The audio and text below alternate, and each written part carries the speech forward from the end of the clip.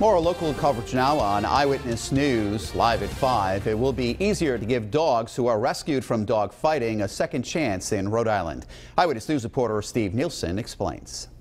Well, Mike, until now, dog fighting survivors were automatically deemed either vicious or dangerous, and now they'll get an equal chance to find a new home. Governor Gina Raimondo signed a new bill into law today that does away with the automatic vicious designation for dogs rescued from dog fighting. Instead, the law makes it so these dogs will be treated like any other dog. They'll be given behavioral and other tests, and if they pass, they can go up for adoption.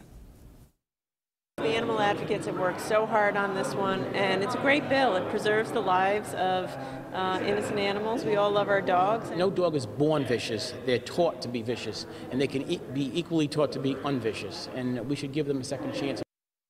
And animal advocates say that 90% of dogs that are given behavioral tests respond positively to those tests to see if they can become household pets. I'm Steve Nielsen, Eyewitness News.